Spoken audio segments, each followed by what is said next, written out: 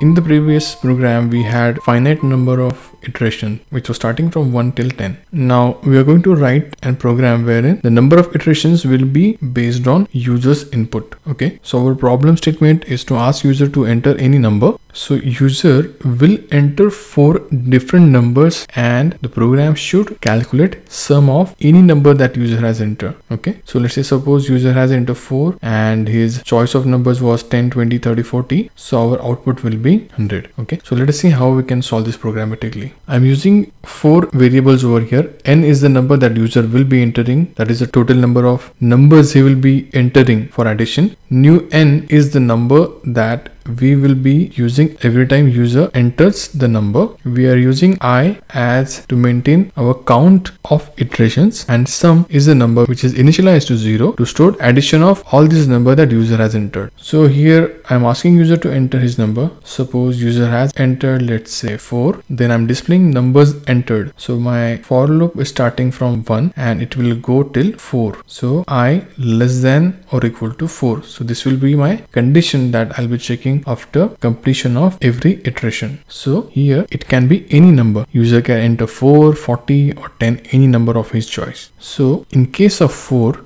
my condition is true, that is I is less than or equal to 4. So I'm writing a scanf statement over here and that value will be stored inside of variable new n. So let's say user has entered 10. Because sum is initialized to 0, so we are adding 0 with 10, which is user's number, and that addition we are storing into sum. Once this second statement is executed, I will be incremented, so I will become 2. So 2 is less than or equal to 4, which is a true condition. So user will again enter a new number. Let's say user enters 20. So in the second iteration my sum is 10. So I'm adding 10 with 20, which is a new number, and hence my sum will become 30. So it will go on like this until user's final number is accepted by the system and addition is performed. So once my I finally becomes, let's say 4, my final condition to be checked will be 4 less than or equal to 4, which is a true condition. The compiler will then finally take the new value from user, it will add it, and then again I will be incremented to 5, and my condition will be checked as 5 less than or equal to 4, which is a false condition now. Hence compiler will skip these statements and come over here. So here we are simply printing sum of given n digit is %d. So whatever the value that sum is holding, it will be printed over here.